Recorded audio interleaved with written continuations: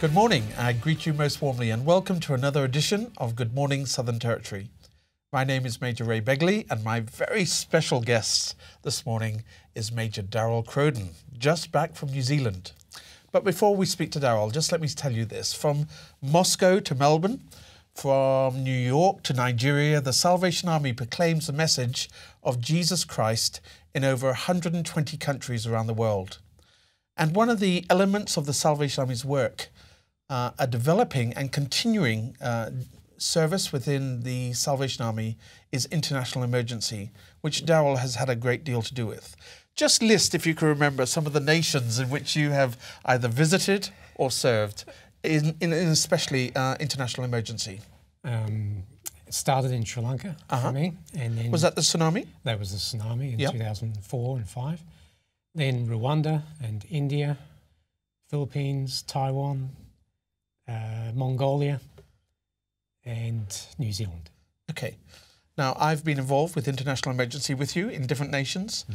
In fact, I was on the very first team 21 years ago to be sent to Kuwait and Saudi Arabia for the Gulf War. So it really started 21 years ago. You're not really involved with kind of making soup and handing out blankets. You're in at a kind of management level. So just explain how that works in relationship to the Salvation Army internationally. Well, my main role has been in implementing teams and working out ways in which the IES, the IHQ people, IES stands for? The International Emergency Services people Okay. from London, and how we can work with local territories. So we sometimes bring in teams varying sizes, but specialists usually, and then we work with the territory that we're in to work out how we can deliver a program or projects in a way that are culturally and relevant to the territory that we're in. Now, you went to Haiti, and you served in Haiti for a few weeks or months. Yeah. Just tell us some of the experience of Haiti, because the earthquake in Haiti was enormous, and the kind of clean-up process and so on. So just talk to us about that. Well, Haiti, of course, was a mess before the earthquake. Yes, indeed. I arrived in Haiti about 6 months, almost to the day after the earthquake. So there'd been a number of teams up until that time, and the projects were in place. Right. So when I arrived, it was a matter of managing things like the medical teams, the rebuilding teams, and the management of a IDP camp, internally displaced peoples camp. So next door to the Salvation Army, or what was the Salvation Army, there was 20,000 people on a soccer field, and we were managing, or our team was managing that camp, which was the second largest in Haiti at the time. So it was a bit like a tent city in which the Salvation Army managed. Yes. Yeah. So were there medical services and feeding programs and all of those within that There setup? wasn't when I got there. In the early days when they set it up, there was medical teams and feeding going on. By the time I arrived, the people themselves had started their own shops in the tent city. Sure. We had a clinic next door to which we referred people from the camp. But most of our stuff was just, we developed a committee from the camp, a management committee, and we with them managed that kind of stuff. We did still do distributions. Like when I was there, we distributed over about 3 tons of baby food one day. Goodness. We distributed 2 cots to every family, which was about 12,000 families. And we distributed some other food as well on 3 different days. Right.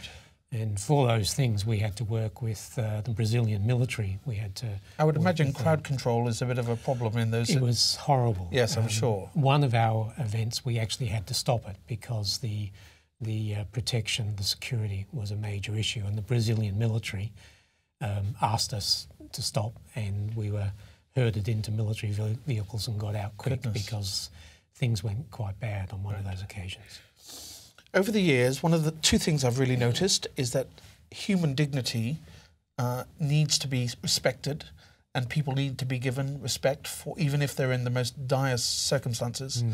And the other thing I've noticed, and I'm wondering what your thoughts are on this, is how resilient the human spirit is, even in the most extraordinary disaster. People still rise up and they still laugh, and their sense of humour. Have you witnessed all of that? Oh, very much. And in Haiti, I saw that a lot. The people were a very generous people too, despite the fact that many of the people we were dealing with were living in corrugated iron sheds. Sure. If we came, they wanted to give us a drink or they wanted to give us food. In Sri Lanka, in the very first days after the tsunami, I saw a lot of people walking around like zombies. Yes. But as soon as they started to see people doing little bits and pieces like cleaning up a block of land, or they got in alongside us, and it was like a kickstart to the stuff you're talking about. Right. And people just got in alongside each other and were supporting each other and supporting us in what we were doing too. Tell us a little bit about New Zealand. You've just returned from Christchurch. Yeah. And I know it's almost 3.5 months down the track now since the earthquake. But just tell us what the Salvation Army's response and how things are in Christchurch. Well, we were the first church-based and international NGO, if we can be classified as that, on the scene on the day, on February 22nd. By 4 o'clock, the earthquake was at 12 o'clock. By 4 o'clock that afternoon, we were feeding people in the first, what they call welfare centres. Goodness. In Hagley Park. And that welfare centre developed in the matter of hours into 1,000 people. And we were feeding people from that first dinner, if you like, for about 3 weeks, and then in 8 other welfare centres like that. So our immediate response was very much like we're used to here in Australia. It was food and it was drinks. But after that, then we started to get involved in some other kinds of projects, including cleaning up houses. We joined with the local council in a thing that they called Operation Suburb, and in the first 10 days, with a number of other agencies, we knocked on 70,000 houses. My goodness. And that was a rapid assessment. So it was really just a knock on the door. Are you alive? Are you well? Do you have food? Sure. Do you have water? If you haven't got food and water, we rang up our local Salvation Army centres and food and water was delivered within 24 hours. Right. And we maintained that for the 8 weeks that I was there, we were maintaining that. And within a 24, 48-hour time period, we were delivering food and water to places and people that didn't have it. And that was the major aspect of our work. Right. We've come to the last question. I'm sorry. That's right. We could speak to you all afternoon or morning. How has this affected you and your development as a Salvation Army officer? What has it done to you personally? I know you're out there helping, but you know, your own personal development, what has happened with that? I guess it's developed on who I think I was brought up to be. My parents brought me up in a third world country, in poverty, in a poverty situation. So this kind of stuff, I guess, has enabled me to find out how I can actually make a difference for those people. Not that it's not a big thing, but not just sit back in Australia and give to OSAMs or pray, but how I can intentionally and practically land on the ground in a country and make a difference in a person's and a community's life. Right. And the Salvation Army have given me the tools to be able to do that. And we've seen some amazing things happen as a result. In Rwanda, one of the places we started had a core of 200 people 12 months later. And it's an amazing transformational experience. And now the Salvation Army in Rwanda is booming. Huge. It's incredible. It's great. Well, listen, we want to say thank you for coming in and talking to us. God bless you. Thank you. And it's been good talking to you. We want you to sit back and watch the clip we're going to show you about Salvation Army International work. And then I'm going to be interviewing Major John Farquharson. Stick with us. See you soon.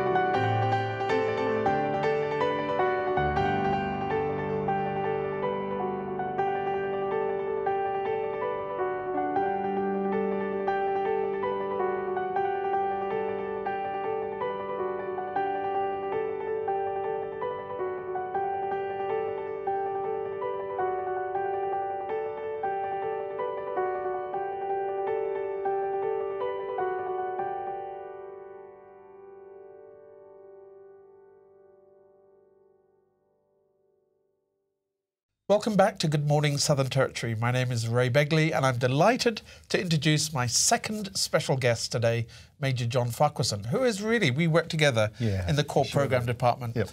John, it's a pleasure, Ray. Oh, thank you, thank you. You've had a heart for Africa and the International Army for years, haven't you? I have, Ray. It's sort of something that really started a long time ago. Right. And I've had various opportunities. But it's also part of the sort of love of cultural diversity that I just sort of is part of who I am, I guess. Tell us where you've served. What nations have you served and what kind of work have you done? Look, primarily in Zimbabwe and Zambia, and it's been related to the Officer Training College. I also had done some work in evaluation and community development in studies, and so had been in Bangladesh and the Philippines and Indonesia and Papua New Guinea. So they were sort of some of the areas, but they were short-term sort of projects. Sure. But particularly in Zimbabwe and Zambia. And particularly in Zimbabwe and Zambia. Okay. The Salvation Army in Africa is booming. I mean, it really is. Yeah. There are more Salvationists in Africa than all the world put together. That's correct, isn't it? That's right, yep. What is it about the Salvation Army in Africa that catches the Africans' attention? Is it our uniform? Is it the... What is it, do you think? Look, I think uniform is really important because uniform and status that's associated with uniform is really important. But it's sort of almost the dignity we attribute to people. Right. There is something that we respect culture and yet bring our own sort of dynamic to it. And there's something passionate and exciting about the Salvation Army. Like mission is critical, and the African folk just love to have a purpose, and so it really does generate that enthusiasm among our recruits and soldiers who just love getting into mission. They still have things very strongly like Home League and League of Mercy and some of the things that we in the Western world have almost dropped off. They hold on to very tightly and consider it a real honour to be a Home League member. And Home League is one of the more exciting programs. It's really quite... where many of the social work of the Salvation Army takes place through the work of women. Yes. And the Home League is a really important part of that, sort of where they will run income generating projects, they'll run sort of, I guess, you know, those microcredit schemes and all of those things are run through the women's ministries and Home League. Community care is another exciting one where people can show real care for people in their village and community setting. Yes. My heart was first moved when I observed some HIV/AIDS work in Zimbabwe in some of the rural areas where it was the core members who went out and provided home-based care, you know, because the hospitals just couldn't cope with the number of people. Yes. And to see some of those soldiers in action in very difficult circumstances, I could understand that here they were bringing the love of God in a very concrete and real way and demonstrating what it means to be a Salvationist. Right. Yeah. Now, two key areas of ministry that the Salvation Army have developed in Africa is education and medical care. That's right. So when you know in Zimbabwe there are the incredible boarding houses or boarding schools that we and of a very high standard. Just talk to us about Chicken-Carter, which is one of the most famous Salvation Army hospitals in the world. But you've just returned from Zambia. Just give us an overview of what Chicken-Carter is like. What does it look like? Where is it?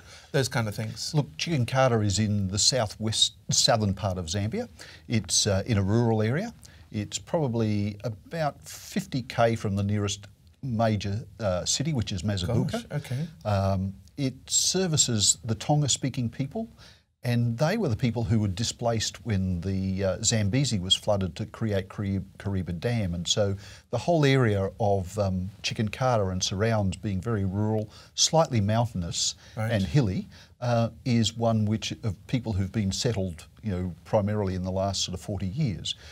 Chicken-Carter was established about 47 years ago as a mission to those people, and the hospital was one of the very first things.